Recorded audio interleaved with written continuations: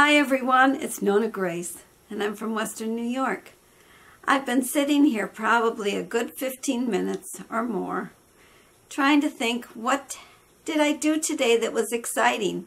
You know, we do live lives that have hardly anything happening in them, and I was thinking that I was asking Jim, what can I talk about? Like I do a lot of times. So I won't waste your time, and I just want to say hi and let you know I'm okay.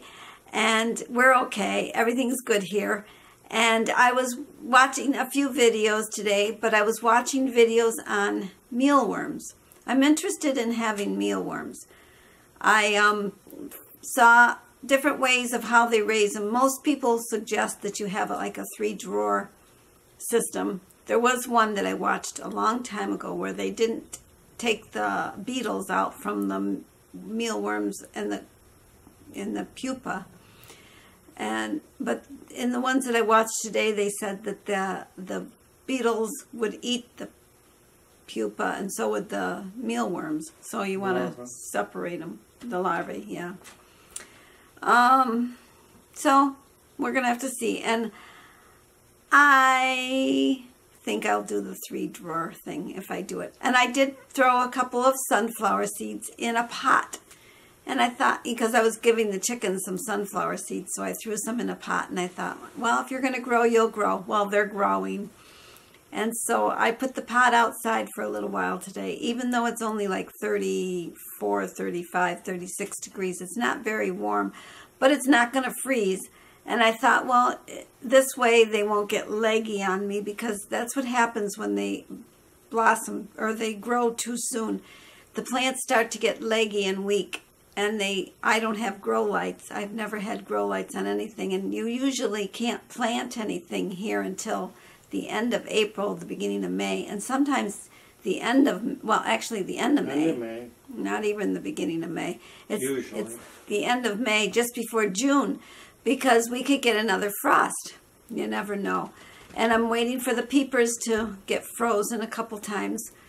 I haven't heard them yet, so that's probably too early for them. They're probably more in the end of March. So I'm looking for spring things, and I haven't seen any special birds that would be flying around that come in and tell me there's spring. I haven't even seen any robins, and we do have winter robins here, but I haven't seen any robins. And I haven't smelled any skunks, because usually when you smell a skunk, you know spring is really close. So we haven't smelled any skunks. So that's it for today. Hope you had a good day. Hope your spring gets there soon.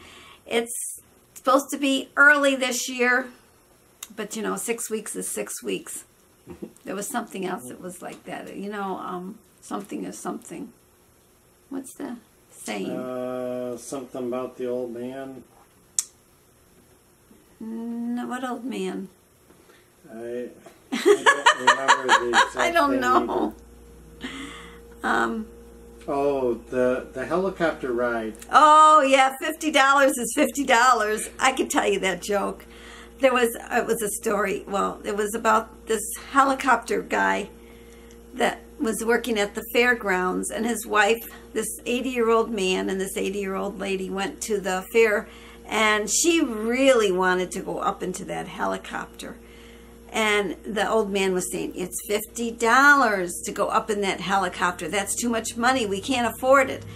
And the helicopter guy was hearing them bicker back and forth about how expensive it was and how she really wanted to go up in that helicopter. So the helicopter guy told them that I will take you up, but I don't want to hear a word come out of your mouth. Either one of you. Because if you do, it will cost you the $50. Otherwise, I'll just take you up for free. So they looked at each other and thought, that's a pretty good deal.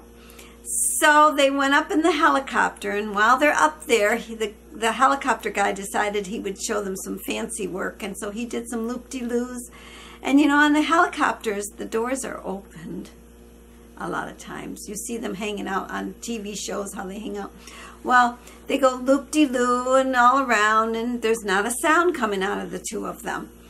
And the helicopter guy, after he gets done doing all his fancy work, he brings the helicopter back down to ground, and the little old man gets out, and he goes, well, where's your wife?